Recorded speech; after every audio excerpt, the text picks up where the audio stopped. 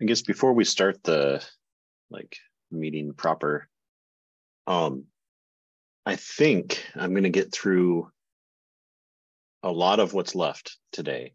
So I've got this list, it's got a lot of things on it, but there isn't much to say about a lot of them. So we'll see if we actually get through them all. And then that'll leave just this handful of leftovers for the following week. And then I've started a conversation over in the Slack channel of, do we want to just keep going? Do we want to do another package? And I think what I want to do is kind of fork the idea. I think the idea works. I think it is, interesting to go through the docs. And so we'll make one that is more kind of focused on the tidyverse and have, a group that's going through all the docs of the tidyverse. And I would want to continue this one as we've kind of, focused on package development kind of stuff. So use this, probably go to DevTools, Roxygen, things like that. And so I wanted to bring up that we have a couple weeks to decide, but we should decide which package everyone's most interested in next in this family. And I'll put up a poll probably. But yeah, if it's okay with everyone, I'd like to just keep this time slot and keep going. And we'll see how that works out. But yeah, so with that, let's see, I will try to get started.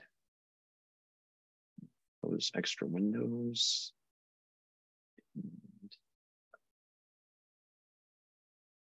Yes. That's just for this. This is just one set of tabs. That is crazy. That's just the tabs for just this. So I wanted to have it, and actually I'm not even sure if it'll turn out to be useful to do it this way, because I opened them all up and I sorted out what I was going to look at. And then looking at it again, I'm like, oh, I want to go a slightly different order. So yeah, we'll have a poll in the channel. I'll put that up probably right after this, and then we'll decide what's going next. I think DevTools is a strong contender, but Roxygen would be pretty cool. Package Down is a small package, so we could probably knock that one out. I don't know. We'll talk about the ideas. Anyway, all right. So yeah, today I'm going to try to go through things related to package development that we haven't hit in the previous couple of weeks. And some of these I think we did touch on, but not really go into in full, or as full as I'd like to. And we'll see if we make it all the way through this list that I have. If not, then no big deal. We'll do them next week.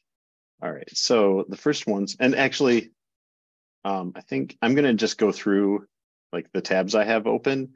I don't want to keep scanning back and forth between things. And so we'll see how this works out. I also, at some point, will swap over to, if I can get it open. Yeah, okay, I have it handy. The package that I wrote that is kind of my personal extension to use this, which basically has, I don't know, 2 or 3 functions in it now that are basically just for create packages and do all the things that I want, kind of like the create tidy package, but personalized for me. So hopefully we'll go look at that. All right, so the first thing I wanted to touch on is there are these activating project functions. So in usethis, everything or almost everything that it does is relevant or relative to the packet or the project that is active. And so it has these functions of project get of what is the active project, project set to set the active project, project path, which is just a helper that will it's kind of like the package here that whatever you put in the dots, it'll do a directory structure within the current project. So it's relative to the current project. It's almost exactly the same as here. With project is there's the package wither that lets you run one call as if something were true in your environment. And so with this with project function is that idea where you say, I'm going to set my project, my active project, to be this other project. Normally you probably wouldn't do the one that you're in, or maybe you would, set working directory in order to do this. Have some code that you want to run, and it'll run as if it's in that project, and then come back to the project that you're in before that. This one, I haven't used it yet, but I do use the next one where it's useful if you are setting up a function that does a bunch of things. You could do it within the context of a different project, or if you're doing it with a bunch of things, local project is equivalent to that it'll set the project with. So if you call it within a function, as long as you're still within that function, that project is active. And then when you leave the function, it goes back to whatever you're in. So again, that one's useful. I use this within my my wrapper or my create package wrapper. And the create tidy package also uses this. Go ahead, Ethan. So is that useful like for testing if stuff you want to do with a project, like for testing project setup, like local project, run your setup, see if it did what you want? Or the main thing that it's useful for is, let's say, so I have my function that is create project or create package that like replaces the use this create package and does a bunch of steps. So it creates creates a directory with a package in it, and then it calls this local project so that everything else it calls is within that directory without having to screw up where I'm working when I create the package. Oh, I see. Okay. Yeah. And then at the end, it loads the package loads that project in a new instance of RStudio, but keeps the one that I called it from however it was. It doesn't mess with that one's project state. Does that make sense? Yep. So it can actually like persist the local project. Yes. If you create it and start it up. Okay. Yeah. Yes. So it's the local part is local to this function, set the active project to be this. Okay. It's so it's like proj set, but it only does it for the length of time that function is executing. And then similarly with project, it's proj set, but only for this one call. So yeah. So okay, cool. I can't remember. I don't think. Yeah, there's nothing else that's really particularly interesting within this. So that's that set of functions. Another one that we didn't really get to around projects is there's this proj sit rep that just tells you like what's active. I like the fact that there's another sit rep function. So there's the git sit rep that'll tell you everything about your git setup and make sure, tell you what to fix and that kind of thing. Likewise, this one kind of tells you what's going on, and it tells you, there's currently no active use of this project. You might want to do that. You might want to deal with that. And so just a utility function. If something's going weird in your session, you can run proj sit rep and go, oh, okay, for whatever reason, it doesn't see this thing that I'm in as a project or that kind of thing. John, basic question. I don't fully understand what use this project is though. Yeah. So for the most part, and let's see, do I have it? It's in here. Darn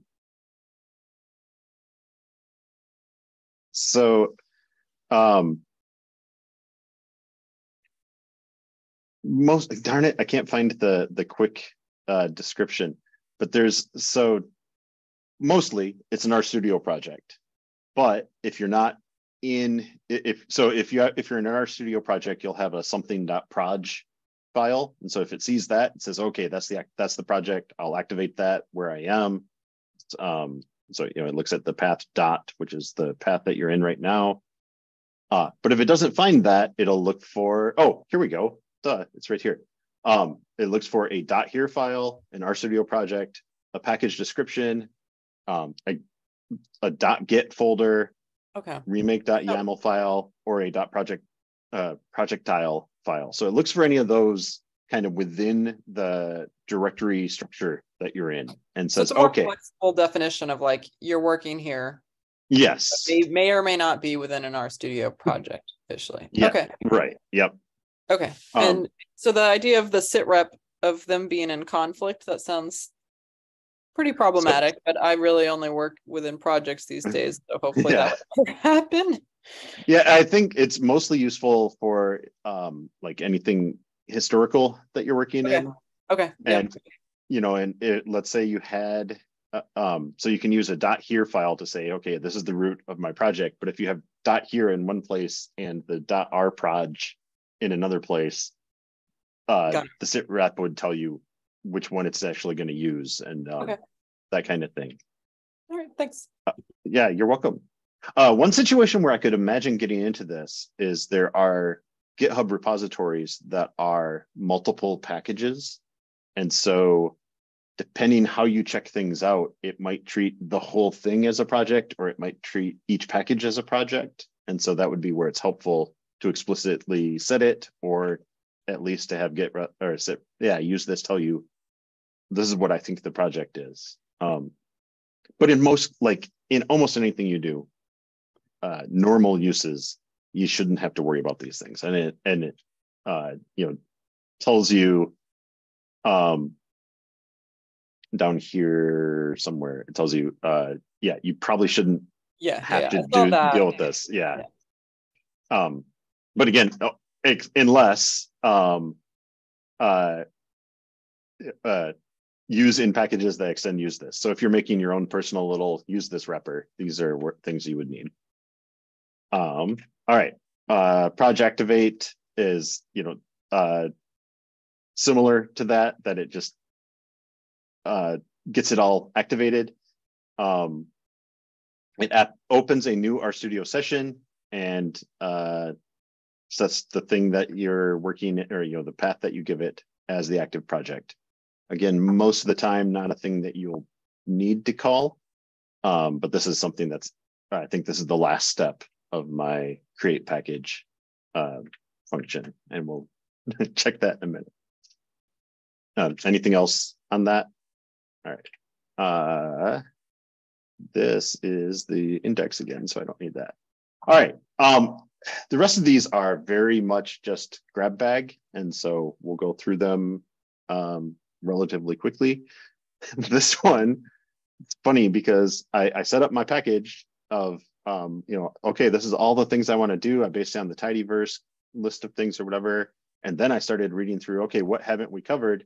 And so, wait, what's this use spell check, which sets up a test and like the infrastructure to automatically run spell checks on your package. And so I actually haven't added this yet. Maybe we'll do this at the end of this meeting, that, I want to do that too. So in my package, I'm going to set this up where it just automatically runs the spell check.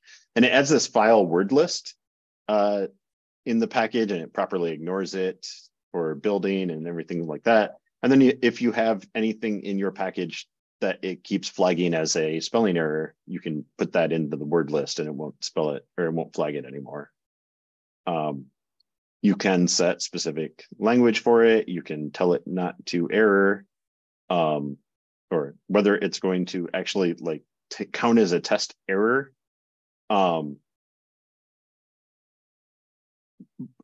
Which is the way you generally want to go, because it tells you this might be a problem, but it doesn't break your package, so it wouldn't stop it from working on cran and things like that. All right. So there's use citation. Actually, let's see. Let me get something set up real quick to just show this one. By default, there's a structure that R can use to figure out how to cite a package. And then this use citation function is add a thing to my package to kind of override that default. And so in a moment, I will get mine open, and then I will share the proper screen so you can see. Oops. Right.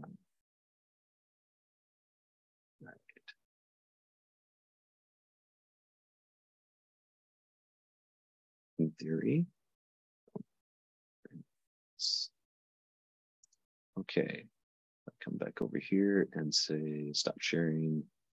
And then I will switch to sharing just the whole screen.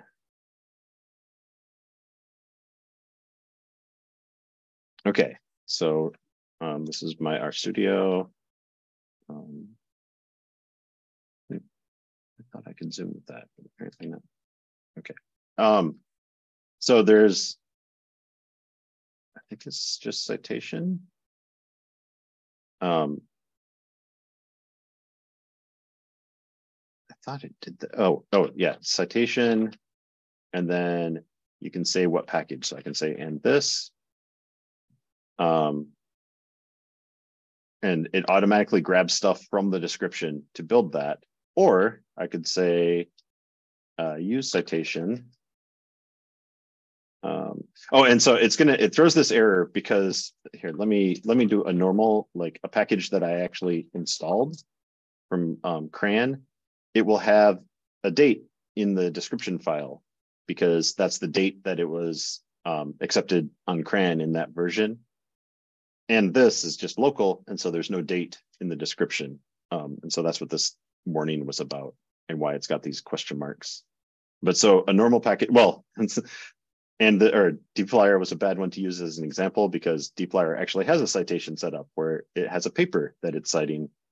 I'm trying, let me just do random citation a bind.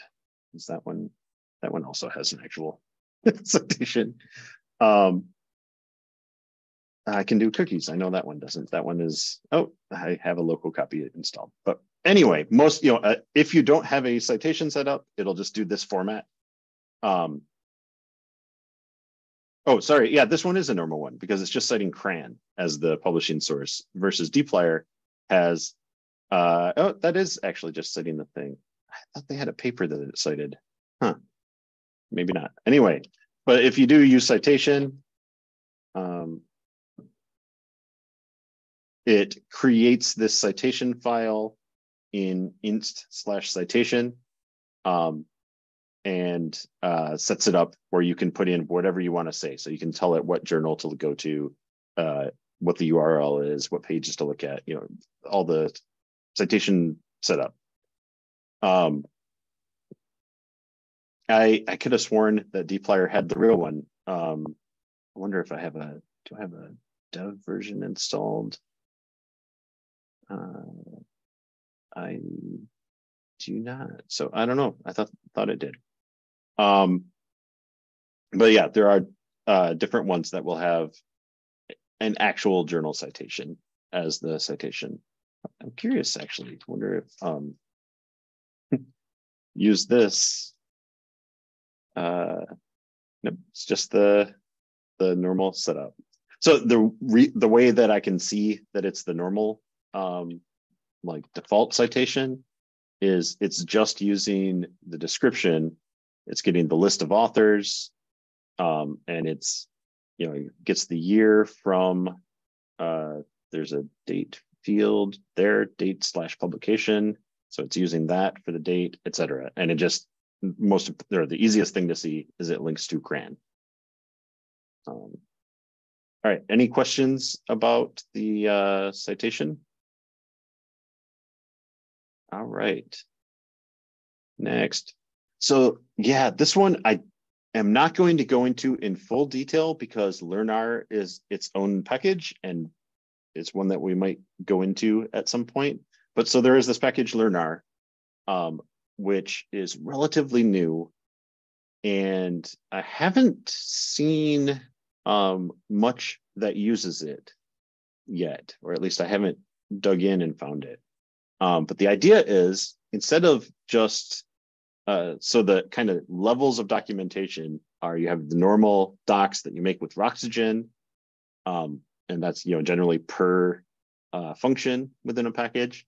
And then you can write a vignette, which is like showing how to do something more overall within a package.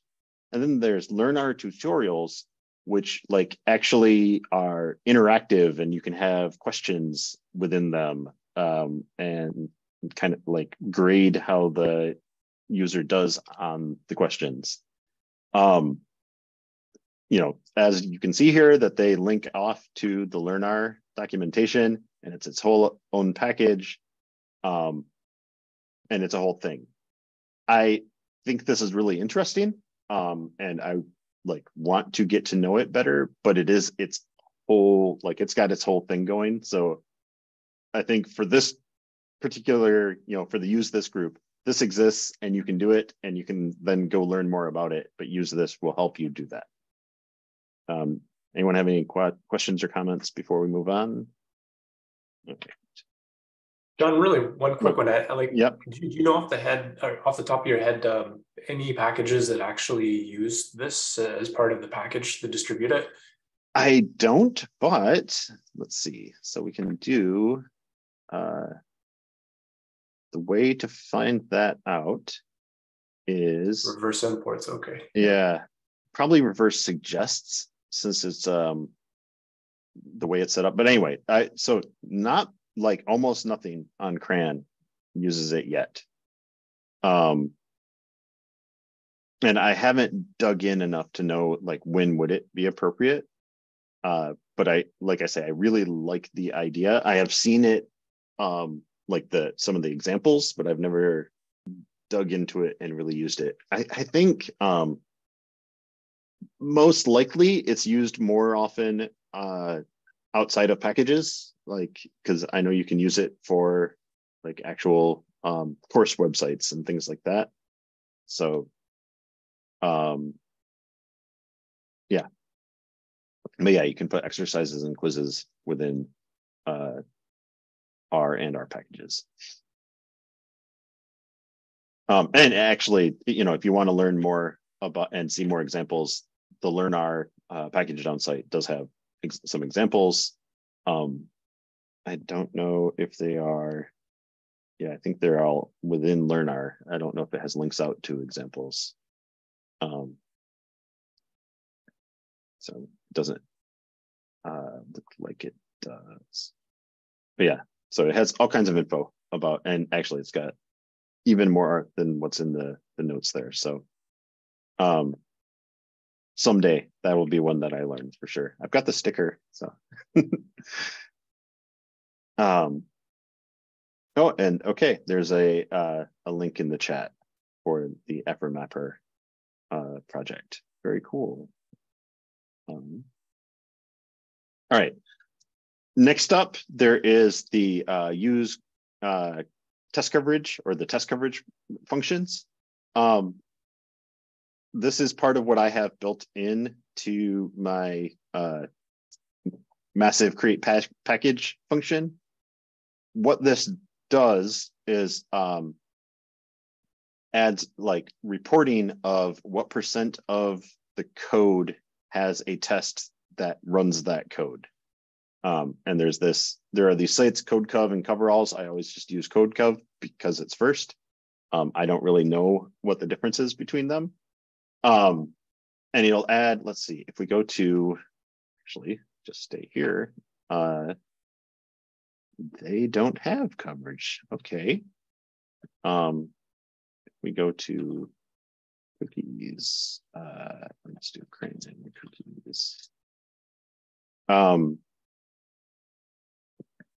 So my cookies package has 100% code coverage, and it has this little badge, and that's basically what is being set up by that function call. Is it adds the badge to the README, and it sets up the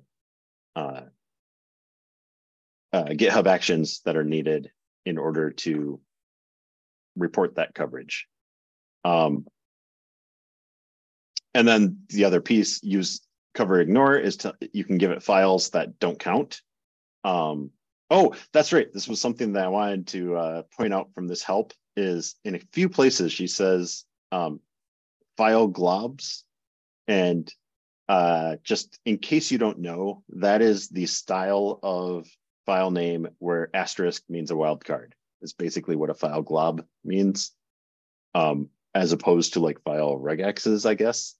I just, that was one of those where I was like, wait, does that explicitly mean that? And I went off and Googled and went on a whole thing of, okay, yeah, I guess that is technically a term, but not something that necessarily everyone knows. So, all right, any other thoughts on that? I'm a big fan of like reporting in order to keep myself honest on it. That like if we look at I've got Chinese Slack, which isn't CRAN ready yet, and it doesn't have a badge because I have really crappy tests on this one yet, and so I like they go hand in hand. I need to add the badge to it to get myself to add tests or more complete tests. All right. So this John, next for the code coverage, does that just come from so does it come from an external service via GitHub Actions, or does it come from the like DevTools itself? Because I think there's a DevTools way to report on code coverage, or at least some. I seem to remember some tools that give like an overall and then kind of like by file or function. It's yes. So it's a little of both. Let's see, it's in that. So this calls, so the cover package is what DevTools works with to tell you code coverage. But the saving of the coverage is what CodeCov takes care of for you, basically. Okay, got it. Thanks. And so that function will report to CodeCov your percent, and I think it has like a whole report of if it isn't right, it'll tell you what's missing if it's not 100%. So that's that. And like I say, Coveralls probably has a slightly different report, and I don't know. I've never CodeCov has done everything I've wanted, so I've never gone to see what the difference is. All right. This next set of functions is we've touched on a little bit, but just there are a bunch of these edit functions. I use edit our profile and edit our environment a fair amount because then you don't have to remember where these files are. It just finds them and opens them. One of these days, I should probably find out. I know that there are some things that you should, or that if you set them in makevars, makevars are the things that get called when you are building a package from source. And there are things you can do here to make the reporting less noisy, basically, as it's building the package. So one of these days I need to do that. Yeah, I guess it's just a one-time thing. I was gonna say, like, I wish there was a function that was just like set up your makevars the way that we recommend. Maybe someday that'll be there. You can edit your git config. You can edit your git ignore for a given. So global. This is the global git ignore, right? You can edit the package.down config, edit our studio snippets, which is relevant to what we were talking about before. I'm not going to call this one as a demo because I had to go like dig it up, that it tells you if you have this file, which it creates when you tell it to edit it, that overrides our studio built-in stuff. And so until I'm ready to really dig into that, I don't want to create that file. But that is something that we can do. And we had talked a little bit about that last week or the week before. And then edit our studio prefs. Actually, that one I'm going to go ahead and do because it's just interesting that there's this file that has, it's the equivalent of all the stuff that's in the settings. They're all within this file. And so if there's something that you want to set particularly, you can do it directly through there.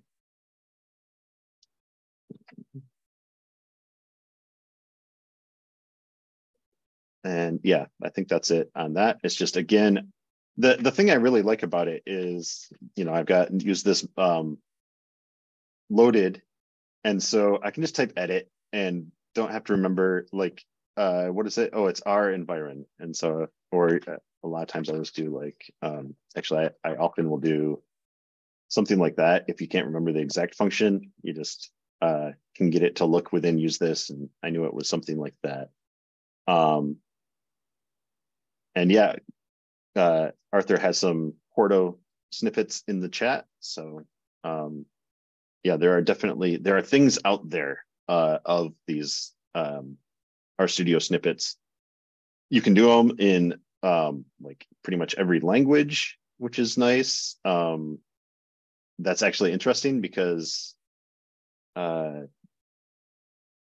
assume that there is a separate file for Quarto, which usethis doesn't directly let you edit yet. So interesting to see. John, one question about usage, if I could, just kind of in what you've seen, and I guess others, definitely others as well, is are these principally used interactively, or have you seen any cases in which they're called within a function? So, like, for example, I'm thinking like one way one might be able to edit snippets or something like that is maybe by calling this function. But I'd also seen, I think, the Shiny snippets package, they're just kind of like appending text to an existing file. A file, if it exists, appending some packaged snippet text to it. These functions just open the file for editing and create it if it doesn't exist. So you would only want to use these interactively. I was saying that I was kind of pausing. I can't think of a reason that you would ever want to use it not interactively, and I'm guessing that it somewhere is interactive. So it's checking whether it's interactive, and if it's not, all it's really going to do is create the directory. Got it. Cool. Yeah.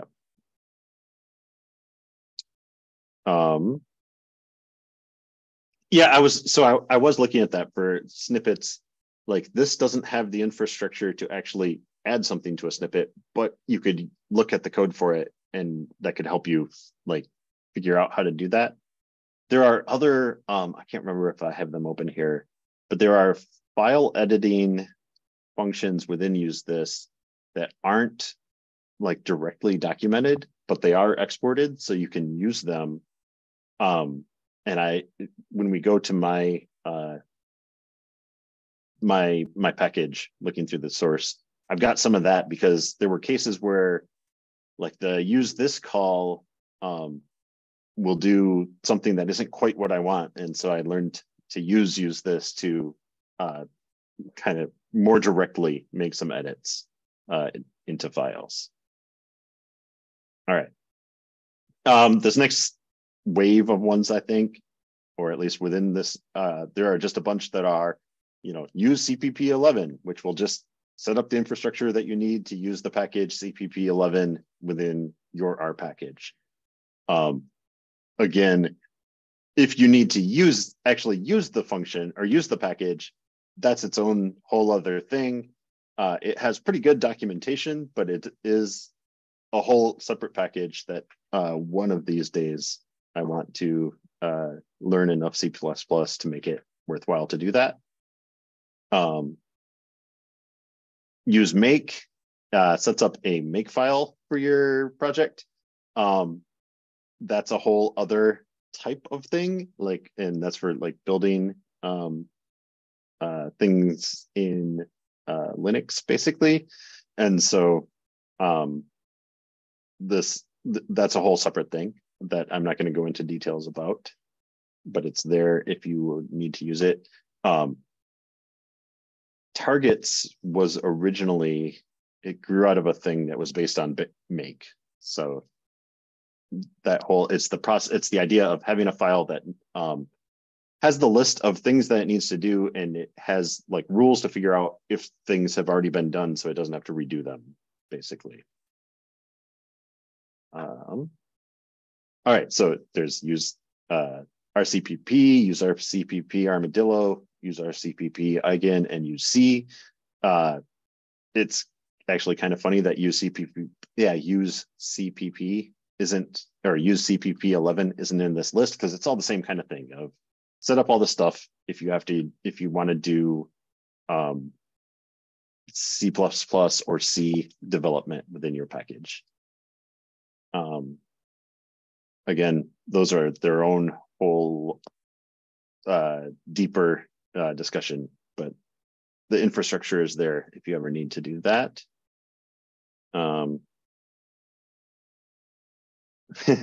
And yes, in the chat, Rebecca asked if there are targets/make users here, and Arthur says he'd like to become one. That is where I am as well. I'm sure targets is going to be kind of like package down, where I'm like, oh, I've got to find some time to devote to learn this, and then I will find the time to devote to learn it and be like, oh, I like would have saved hours and hours if I had just taken the time to do that. So yeah, I heard there's a before targets and after targets life. So there's a schedule for there to be an intro to that in a few weeks in the our WTF book club. It's not really part of the book, but they kind of touched on things that were related to targets, and so we're going to do a little bit of a thing over there.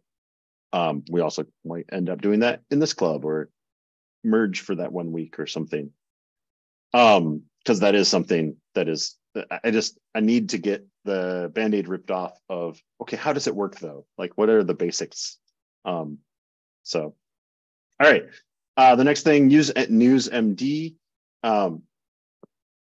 This one is, it sets up a news file that you can use to tell people what has changed in your package. And it does, this function doesn't do anything other than that, really. It creates the file, opens it for editing. But once that file is there, there are other use this file or functions that interact with that news .md. And we'll talk about those as we get to them. This one isn't in the use tidy package, and it's not in my equivalent of it yet. I don't know for sure if I might add it eventually, because you don't really need news until you have a version 1. Like the news before version 1 is I created this package and did all the stuff that's in this package. And when I say version 1, it's first published version, whatever version number you give it. And so actually part of the deploy to CRAN process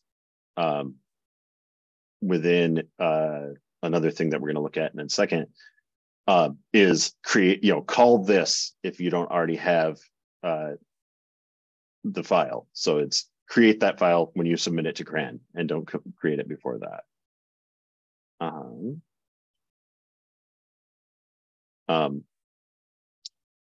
Use package doc. Oh, okay, right. Yeah, we looked at this before.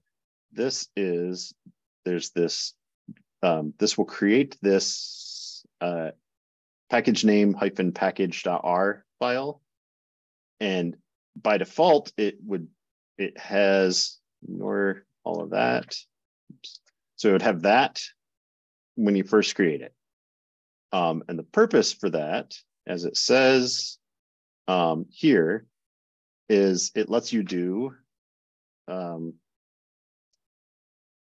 this. Oops. There we go. Which just creates this little help function or help file, help page about your package. That's the main purpose of this. And then it also gives you a place to throw a bunch of import froms to get various checks to stop complaining. Because I had, I can't remember how I ended up setting this up. No, I ended up moving use this to imports. It really should be in depends in this particular package, because this package doesn't make any sense if you don't have use this. But That's a whole other thing. Anyway, so this function, use package doc, it creates that package doc. It is called from, like if you do the use import from, which we talked about a little bit before, it creates this and then puts the imports within it. Yeah, so that's that. All right. Use Roxygen MD. So there's this thing within the description of a package. This. So there's the Roxygen field that has markdown equals true. By default now, when you like create a new package, that is set as true. But on old packages, it wasn't, because Roxygen didn't have the ability to use markdown. And so it can break documentation in some old packages if you set this to true. And so it's a whole thing. And yeah, there's a whole separate package that is just for updating old documentation to use this markdown format. I started writing packages. Actually, I'm not sure if this didn't exist when I started writing, but it wasn't advertised. And so like the old version of the R packages book, it was written before you could use markdown within Roxygen. And so this stuff makes life a lot easier when you're documenting. If you want to refer to another package, it like sets up the linking much more cleanly and easily. And so that's what that's about. This is one of those functions that you probably will never need to call, because it just is by default now. That is how things work. We looked at within my cookies package. I can remember the link to offhand. There we go. And actually, I guess look at it on the source version, that there are these README badges. So I've got lifecycle experimental, I've got a CRAN badge, CodeGov badge, our commend check, CMD check passing badge. That was somewhere in here. This is the set of functions that set those up. So there's use badge, you just give it a name, link, and a source. That is like the core that all these are based on. There's use CRAN badge, use BIOC badge for bioconductor, use lifecycle badge, and you tell it a stage. Use binder badge. Binder is a like site for, let's look here, for your repository to be launched in an executable environment with this mybinder.org. So that would like tell people how to do that. There's RS Cloud badge for if your repository can be launched in an RStudio Cloud project. And so, you know, you can use those to set those up. Use badge is called by a lot of the other things within use this, like when you set up, you know, I didn't create this RCMD check badge. It's created by use workflow that we're going to look at in a minute. So other things call use badge as part of the use this setup. It's one of those that I could imagine, I don't know, I could imagine us having something book club related that we could set up as a badge, or different things like that. Yeah, so what did the badge, or what do the lifecycle stages mean? So do they have the link? We'll talk more about that in a minute, because there's the two types of lifecycle. There's the package lifecycle and the function lifecycle. And the package lifecycle, so the levels are just experimental, stable, superseded, or deprecated for a package. Mostly experimental or stable is all that's going to be relevant. And the rough rule of thumb is if it's tagged as experimental, that means that it's still being sorted out. The functions could break. Like the commands or the arguments to functions could change, the order of arguments could change, the names of functions could change. And so like the version number is super important to pay attention to if you're working with an experimental package, versus they've started to release the 1.0 versions of tidyverse packages where they say, you know, the promise is, okay, now this is the package. We might add to it, but we're not going to break these functions. We're not going to change the names. We're not going to change the argument order. Once it's 1.0, that is how that function will work. And so I don't have any package yet that I call stable by those rules. But yeah, that's the idea. And then superseded, I guess, you know, like ggplot would be a superseded package, that ggplot2 superseded it. And then deprecated, I don't think I've ever seen on a package. Reshape 2 maybe in favor of tidyr. I still think that would be probably superseded, because deprecated would imply like you can expect this to be removed from CRAN. I was just trying to think, like we have my former coworker and I wrote RBERT as a R wrapper for the BERT language model. And that was wrapping Python code. Okay, it's listed as retired. So it's not a stage that they list, but yes.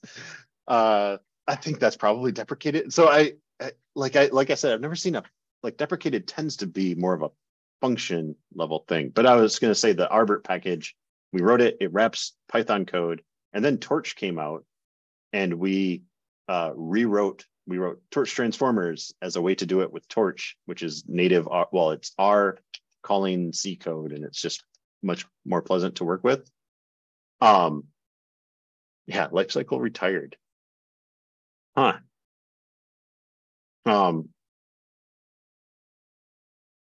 That feels like it should be superseded. It's weird that he calls that. Interesting. And yeah, it's just a link to the SVG versus, I think if you do the cookies one, yeah. So the real lifecycle ones link to what they mean. And yeah, they no longer use these questioning and maturing stages, and like retired isn't listed at all. So someone went rogue with a badge. Yeah. My guess is that, you know, if you look through the history, this probably predates the lifecycle package, and they were still working out what they wanted to call things. But yeah, that's interesting. So yeah, we will have a little bit more on life cycles in a moment here.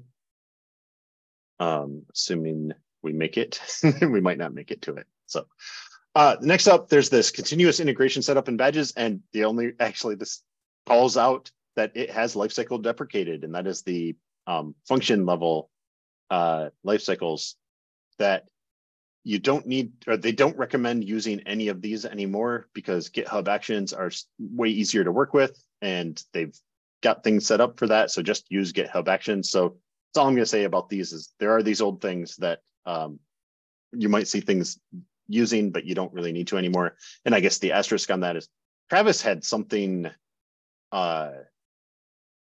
like they changed their policies, or there was something that I don't remember the details, but it has a cloud over it in my mind of it's not just GitHub Actions is easier. It's people are recommended not to use Travis from what I recommend or remember. I don't want to say that too strongly because I don't remember details, but that is something to keep in mind. All right. And then, so instead, you should use GitHub Actions. These functions are great because you can tell it, like there's the general one. Actually, let's get the list of, so you use GitHub Actions. sets up some basics. And it just calls use GitHub action check release. So I think that I don't know why they have both, but we'll talk about the other one in a sec. There's a function that was that just adds a badge. It's used within other things, so you shouldn't need that one. Use GitHub action. This is really cool because I didn't know about this for a long time. That there's this let's see, nope, not there. Rlib actions examples. There's this list of all these different things that are actions that they have set up, and they tell you how to how to configure them. And then this is, if we go up to the arguments of it, that you can just by name tell it which one to do. You can give it some other arguments if you need to, but the name pretty much does it, and you'll set up that action. And I'd probably most often actually want to say open equals true, that it sets it up, and then you can open it and customize it however you need, depending on which one it is. I assume that all the rest of these are probably calling this one under the hood. And then there's use GitHub action check release, which is versus the just the latest current released version of R on a current distribution of Linux, versus standard, which does Linux, macOS, and Windows on the latest release and on the next upcoming release. This is the one action that you should use if you have a package that you want to eventually put on CRAN. This is one that in the use tidy or create tidy package, they go a little bit beyond this, because they go to they go back 5 versions of R or something, 5 minor versions, I think, something like that. Actually, whatever, they go back quite a ways in the history of R.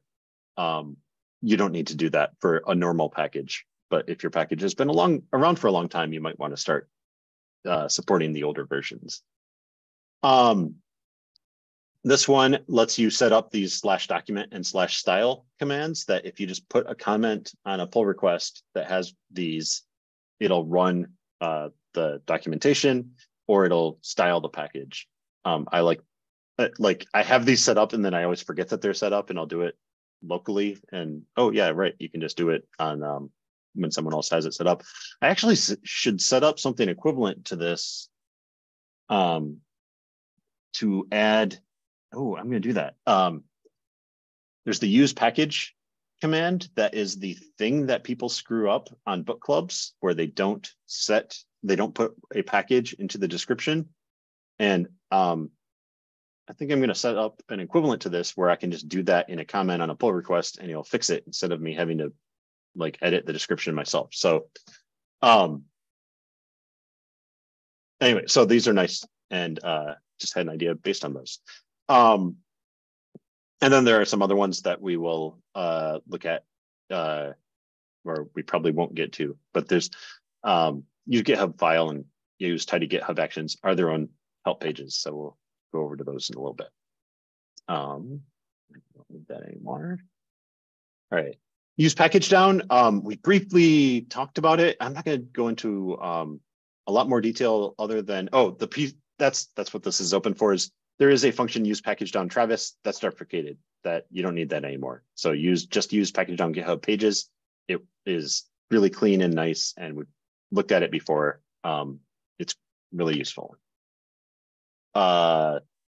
Use GitHub links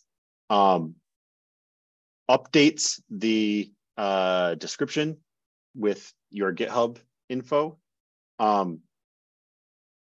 It's one of those that gets called by other things, but it's nice if you have changed some things about the package, you can call it and it'll fix the description. That's all that's for. All right, so use lifecycle badges, and I'm going to try to wrap up as much of this as I can in without going too far over.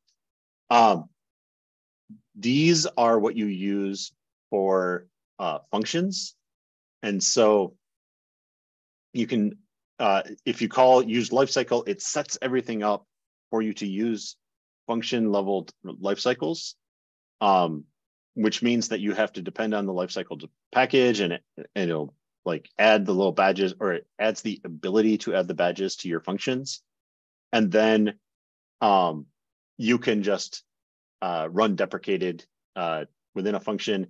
This is one of those that you need to like, and again, at some point we'll go through the lifecycle documentation, that it's this whole separate package. And it tells you how to use it, which is useful. And then you can use, and then it points out that use lifecycle badge and use lifecycle are separate. Like there's the package level versus the function level. The purpose for this, again, is almost purely if you deprecate a function, this has infrastructure in place to help you deal with that. That's basically what this is for. Any other questions on that, other than, you know, there's a whole other package to go into. All right. Use GitHub release. So this one is super useful. So what this will do, oh, sorry, this isn't actually the one I was thinking of. But so what this one will do is after you release, or when you go through the packet, the process of releasing or submitting a package to CRAN, they can, part of that is captured in this CRAN submission, or CRAN, I think it's CRAN submission file. And then once you get the email from CRAN saying that it's been accepted, you run this use GitHub release, and it uses the info in that file to create an official release within your GitHub repository, and with the version number and when it was submitted and all that info like built into it. I guess real quick, if we go to the, oops, I actually wanted the other one. My submissions on CRAN, and when I remembered to call these, are set up with these releases, and it tells you like what was in the news at that release, and it has the source code there. So if you need to download a previous version, you can do that. So yeah, that's that. This is the one that I was thinking of, use release issue. It creates this bulleted list of all the things you need to do when you're submitting to CRAN. Now it's aimed at the tidyverse. And so like one of the bullets is write blog post. And then a later bullet is like publish blog post, which may or may not be something you actually want to do. But I pretty religiously use this. I love that they talk in this help that it tells you how to use this. There's this release bullets function that isn't exported and it's not documented, but you could use it if you want to do your own thing. So I'm probably going to do that at some point, is make my own version of this use release issue. But it's really helpful to remind you what you need to keep track of while you're going through a release. And a thing that's really super helpful about it, I can go ahead and call it, I can always just close the issue, that as long as you keep use this updated, actually, I don't want to go through this. I don't want to have to deal with the whole thing, but it creates this issue, and it's like all the latest things. So there was a thing where something changed in like the CRAN rules about how redirects should work. And so they added a bullet for how to deal with that. Or there was, I don't know, there were different things where URLs were breaking. And so they add bullets, or they change bullets, or they remove bullets based on the actual current policies of how to release a package. And so it helps you kind of keep track of what's happening. All right, I'm going to try to finish because we just have a couple more to go. Use RevDep. There is this RevDep package that helps you find packages that are on CRAN that depend on your package. Something I find just, I don't know, kind of fascinating is there's a policy now on the Tidyverse team that when they make a breaking change in a package, they use this use revdep, and then they go submit pull requests to any packages that come up as breaking because of their changes. And so like they'll fix the other packages instead of like, the more standard thing. And what they used to do would be they notify the people, hey, we made this change, update your package to deal with this change. And now they're like, no, they actually make the change and submit it so that they don't have to both so they don't have to wait for other people, but so other people don't get particularly inconvenienced because they changed something. So and yeah, it just generates this report that you can use in your CRAN submission to say, I checked out these things. Use version, use dev version. These are just simple functions that you can tell it which piece, major, minor, patch, or dev, and it'll just update your version number in your description. It's not that funky. But the other thing it does is in your news, it adds a new heading for that version number for you to put bullets underneath. It's just helpful that it kind of keeps track of everything for you. And then use dev version is just a wrapper around that just does the 9,000 in the dev version, which is the standard for this is what I'm working on right now. All right, any questions there? Okay. Oh, so yeah, where did I? So there's all these use tidy functions. We went through the create tidy package, and some of the things in here. One of the things that we didn't go into is there's the use tidy eval, which again that loads the pieces of Erlang, yes, that you need in order to use tidy eval. And so that's kind of a separate thing. This one is actually one that, anytime you need to do that, just call this function and it deals with that. And then the other one that we hadn't dealt with is use tidy style, which is, where are you? Oh yeah, sets up things to use the tidy, the styler package using the tidyverse style guide. And they call it out separately because it overwrites files. It'll change the way that your files are formatted. Definitely, I highly recommend do this once yourself before you set up the rule of doing it automatically, because if you do it yourself, it'll tell you what changed and you can kind of look through and see, oh, no, I don't want it to do that. But for the most part, it just like changes the way lines are reflowed, or that there's always a space after if or things like that. But it's helpful to do that because then you don't have to fight against anybody. If you're working with a collaborator, it's like, no, this is the style we're going to use. And so if you happen to prefer to use a different number of spaces in your indents, whatever, the package will kind of automatically correct itself to the style that we have it set to use. Just a couple more quick ones. There are, we ran this as part of the use tidy or create tidy package last week, but there are GitHub labels on issues. And so they have this set that is use tidy GitHub labels is what was called in what we were looking at last week, but it's broken down into separate functions where you can tell it what labels you want to use. Tidy labels is it just returns a list of labels. Tidy labels rename, and tidy labels colors, or sorry, yeah, actually all of these are just like data structures to all four of these are just data structures that are used in use tidy GitHub labels. And so you can call those to see what are the tidy labels. So I'll just real quick look at that. these are the, named list or named vector, I guess, of the different labels that they use.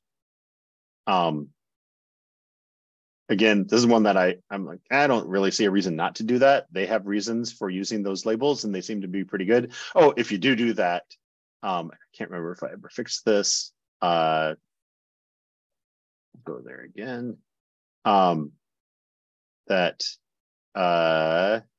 Let's see if we go to, issues and new issue, and labels. Okay, yes. So they create one that is tidy, where is it? Yeah, tidy dev day. I don't want that one because I'm not going to be, cookies isn't going to be edited at a tidyverse developer day. But that's, other than that, I don't know. I don't see any reason not to use their labels. Jon, do you know of any mechanism of like storing your preferred set of labels locally to a user? I don't. Other than like set up your own version of these and then run this with your own set. Yeah, exactly. Yeah. Yeah. Which again, this will probably be something that I add to my and this will be almost exactly the same thing, just cutting out the tidyverse dev day thing. Oh, and then so one that's this isn't going to be interesting at all, but if I run use tidy thanks on this, oh look, it's got just one person who has contributed, but they have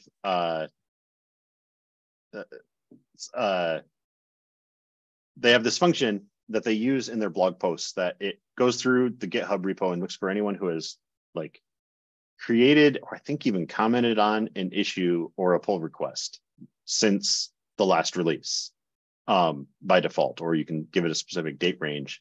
And so if you see like they just released tidyr, whatever version it was, and the blog post on that at the bottom lists everyone who contributed, the way they do that is this use tidy thanks. Again, it's one of those that it's called out as a tidyverse convention that, oh, you probably don't need this, but it's really nice to be able to see, okay, who has worked on or done anything with my package since the first or the last version. And I think, yeah, so that is all of the functions that I planned to go through. We are a bit over, but I can answer any questions for at least the next few minutes. I didn't actually go through my package, so I guess I can do that if people want to stick around. And Arthur pointed out that GT has some useful labels. So yes, you can set up your own, there are different, I don't know, there's a balance between too many and, useful. I started adding some labels on the Tidy Tuesday repository because we have, I don't know, like 400 submitted data sets, but most of them aren't enough information to really use. And so I'm trying to sort out what will it take to actually use those data sets. And so we've started creating some labels around that. But yeah, it is interesting because the whole point of them is, you could imagine using these to create searches of, okay, I want an easy bug to fix, but I've got a lot of time, so I'll take a high effort, easy one. Or I want to focus on these different things or things like that. So, yeah. Jon, do you know of any, well, maybe kind of two-part question, which we can carry on to Slack is, yeah. Have you used GitHub projects, I guess the new projects much? And if, maybe kind of regardless of the answer, it's like, do you happen to know if there's any kind of R bridge to like setting that up? I've not used it yet, so maybe it's just a push button, feature that you have at your disposal. So barely and no, I don't know. So I always use Jira at work, which is the same kind of idea. Yeah. But I have been trying to start using the projects within GitHub, because why not? It's all there, and then you can keep track of everything. The general idea is, I mean, the main feature of it is it makes a board. Let's see, do they have one here? No.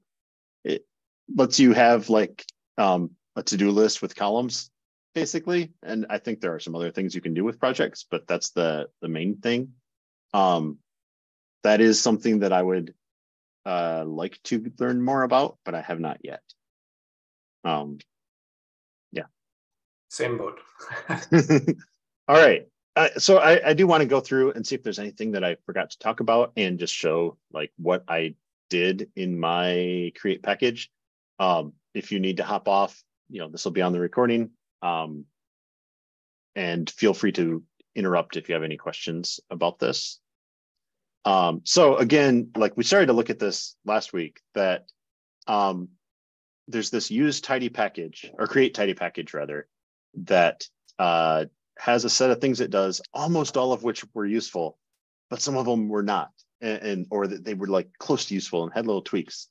And I have certain things that are my own rules, and other people would have other things that are your own rules of how you want things to work. And so I created mine. It's very specific to me, but the idea is it's not that hard to create your own, although there were some little tricks in here, and we'll go through those. So again, this is like built to replace the use this create package. I did that on purpose, that within my our profile, I query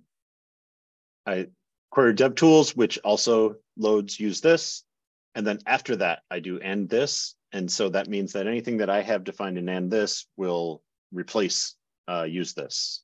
I could also, there's the conflicted package that'll explicitly tell R which version to use, but whatever, I just do it by order here. And then, so the idea is, if you use and this create package, it does some stuff and calls use this create package as part of the process. I could have named it create Jon package or something, but I wanted to not have to think. And so it overrides the main create package function. The main one, you have, a path and some fields and, all these different settings. And I'm like, nope, I always just want to base it on the package name, and then be able to fill in some specifics if I want to while I'm setting it up. And then the other thing that I have is I've been creating all my stuff under R4DS, just so that it isn't just me who has access to it. If it's a package or whatever, I want there to be a group of people who kind of own it in case there's ever a problem. And all right, and yeah, go ahead and hop off if you need to. People are hopping off, no problem. All right, so that's a special setting that I have. It's just a Boolean. It's true by default, but occasionally, like and this, I have is just me, because it's not a general use package. One thing is, there's this use this dester, and so I use that to put my package under that. I could have hard coded it as well, but that way, if I ever change my mind about where to create packages, I just change that in my R profile, and then the package will get created under there. I call glue on the title and description, and the reason for that is I can do things like this, where the description depends on the value of package name. I actually have a planned edit I thought about an edit that I haven't made yet because I don't have a use case, but I could put dots here where I could just send more arguments in purely for these. I can't think of a reason why I would want to create a dynamic package like that, but if I do, I could set that up. And so these are just set up to parse the arguments. If you haven't used glue, it will replace anything that's in curly braces like that is a variable within the environment where it's being executed. And so that's what's happening here. And then I create the package, and I do this call. so that within the description, the title and description get set up with those. The reason I do that is I also use those later in the README, and I can't remember if there's anywhere else, but that way they were kind of just set up to be used in various places. I use that local project function. So it is, like I say here, that then that project that I just created is the active project until I escape from this function. That way I could call it from one function or one project and have it do things in a different project. The organization is null by default, or it's null unless I say that it's R4DS. It's basically what's happening here. And those are used in different functions that I'm going to be calling here. And so the GitHub root is a separate thing of just on the path. Is it Jon the Geek or is it R4DS? Again, this is a thing that's hard coded for me that someone would need to change if it were for themselves. And then the GitHub short URL is just the GitHub root and the package name with a slash. I needed these various variables for different things I'm going to call. So for example, so then I set up this package data. This is going to be used in this use template call. So we'll talk about that more in a second. There's the package. These are variables that are in usethis templates. So there's a variable that's package with a capital P. And so I use that name and it's the name of the package. GitHub spec is what they use and use this for what I called GitHub short URL, and it made more sense to me to be GH short URL. So whatever I renamed the variable there, basically, I use the description, I use the GitHub root in a place or two, and for the readme.rmd needs to know whether RMD is true, and so I set that to true. And so then I'm using this use template directly rather than use readme RMD because I wanted to I wanted to make my own version of that readme RMD. The use this one is really generic. And that was the other thing is use this one depends on the order that you call things of what it's going to put in there, whether it's going to put your contributor code of conduct, things like that. So I just created my own template. And so if we go into this, they're in inst templates. I have this package readme. And so it sets everything up where it'll have the badges section. It has the how to install this package, and it has the code of conduct. That was my way of dealing with like the order that you call things in matter. And some of them, like I got in a little bit of a loop and I was like, oh, never mind. I'll just create my own template and then I don't have to deal with it. It also doesn't create like all the extra stuff that's in a README by default with usethis where it's got, you should put your examples here and things like that. I say instead add usage information and examples here. So that's how I set up my default.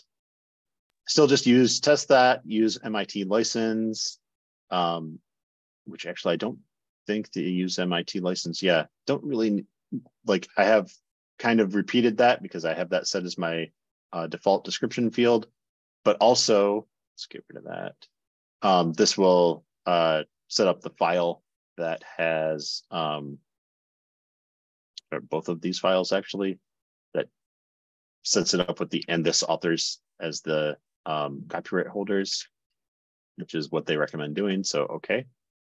I have this use tidy description call, and I think I have a couple more of these, or at least one more of these in here. Yeah. Because that function fixes the order of things or repairs the order. I'm not sure if I need both calls to that anymore. I'll have to check that later. I do the use package doc, which creates that that placeholder file. And then I say some things in the UI as I go that, okay, this is the section where I'm going to be doing Git stuff and respond.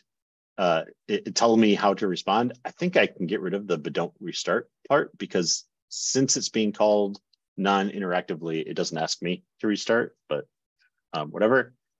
And then we get to my first other function that I have, this protect readme. So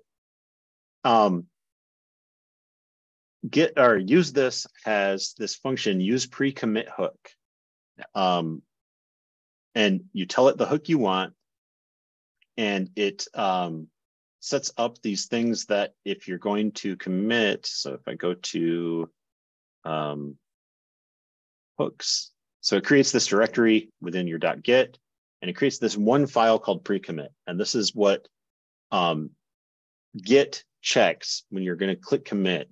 So I can show you, I guess it'll be easier to just show you what this means by going to readme RMD. And if I say, oh, do some cool things, save, and I say commit, and I go to that readme RMD, say edit RMD without remitting, and I hit commit, it says, nope, can't do that. Oh, actually, that's funny. I have an error.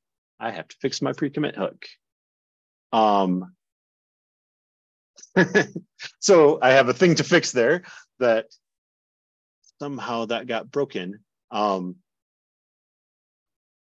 do you have to use like a bash for this, or could you use kind of like a PowerShell or something like that for Windows?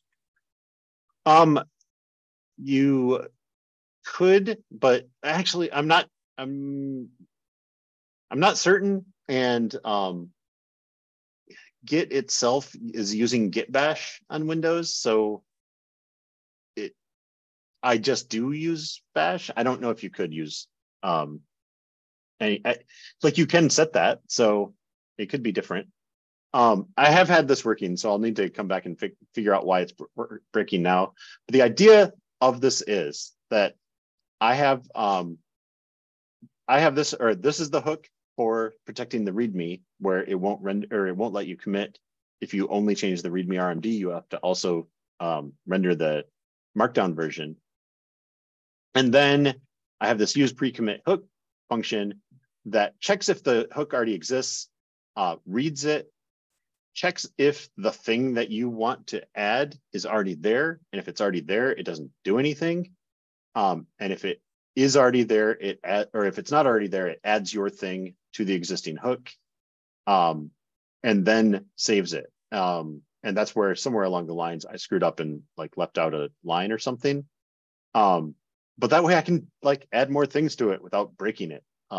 Because there's the, well, I'll show you why in just a moment. So if we go, we go back up to the main file. That was the protect readme. And in a moment, we're going to call another protect function. So the idea there, though, is I set this thing up to just, it won't let me screw up the readme. Then I do the use GitHub, and I tell myself to say yes, so I don't have to remember what I have to click in the button or in the things. And I set up a lifecycle experimental because it's brand new, so it can't be stable yet. I use the CRAN badge, and I set up this CRAN comments file, which is where you log information about the submission. And then I do a bunch of use tidy GitHub stuff. So I create the GitHub directory. I set up the ignores that they do in there. And then I, again, have my own slightly tweaked version of this contributing template, which is which I save into that GitHub folder. And it's just, it tells people, I think I reference R4DS in here. I think, let's see. Oh, no, I don't, but I cut out the section that is the things that are really specific to the tidyverse. I say how I use the styles, and I say how the code of conduct works. So, so I use that template and set it all up for for whatever package I'm creating.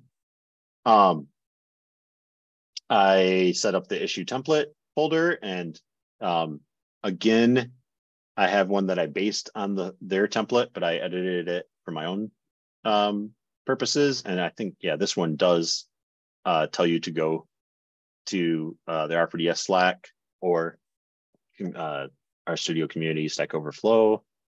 That's basically all that's there. And then also support, which is in GitHub support.md, tells you, like this talks a lot more about R4DS. And it tells you, Tidyverse says, we tend to work on packages one at a time. And so it might be months before you hear anything.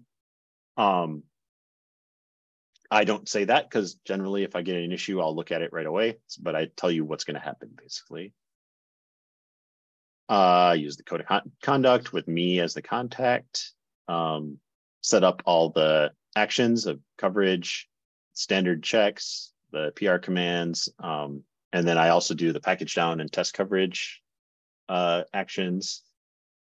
Then I do the tidy GitHub labels, which I need to, date these to my own list.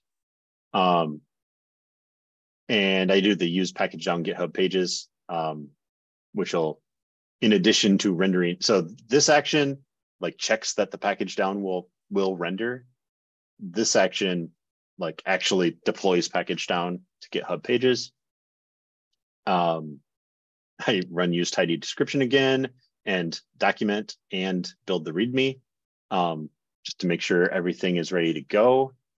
And then I do, and then I set up GitHub. And so I also check everything in and commit it and push it to GitHub because why not? I set it up, so I probably want it there. And then after I do that, I set it where you can't commit things directly to main. Now, again, it's not working right now, but the idea is it should give me an error if I try to commit to the main branch. Because if you commit to the main branch, that like breaks some things. And so I just learned how to set it where you can't do that. Put in some blank lines and then warn you that your GitHub actions are going to fail because it's trying to do test cases, or it's trying to run your tests, and your tests will fail because you don't have any tests. And then I open the project, and that is the end of the whole process. Yeah, so that's like wrapping up all the stuff that we've done and used this. Plus, we haven't really looked at use template. They don't say that much in it about how it works. I had to go look at, okay, but what are the templates and what do they look like in order to really figure out how to make my own templates. But that actually, wanting to do use template is what led me to make this a package. It had all been in my our profile, and then the templates have to come from a package. And so, or it's easiest if they come from a package. And so I made the package to have my own templates, and then I could do all kinds of things. And so, yes, I highly recommend stealing the idea and, changing it completely to match how you do things. I probably, or I definitely will continue to evolve this because there are things that I do every time I create a package, or, you might have things that you do every time you create a new project for some analysis or something. Set up your own use this to do that, and to create a project that is that kind of project. Once you get into the use template stuff, you can do almost anything because you can set up these files that are standard types of files. Like maybe I'll add a standard vignette, because there is for package down, if you have a vignette that is named, let's see, I don't have that here.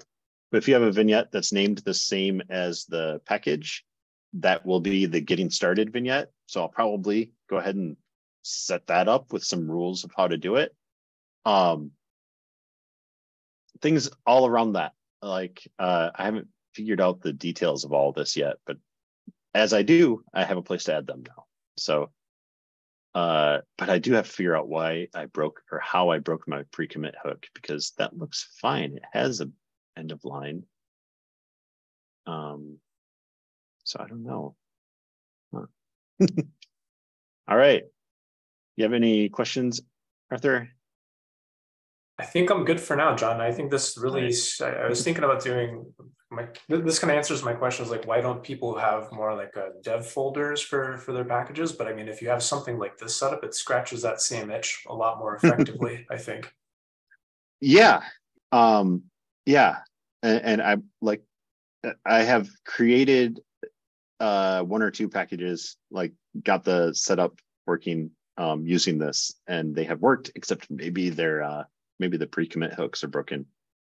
I don't know, that the error I got implied that it's completely broken, but I've been able to check things in. So I wonder if it's just the way that it's issuing an error it's broken. That might be. Anyway. Yeah, all right. So I'm going to stop sharing, and I will see you on Slack and then next week. All right, see you around. Thanks so much. Bye. You're welcome. Bye-bye.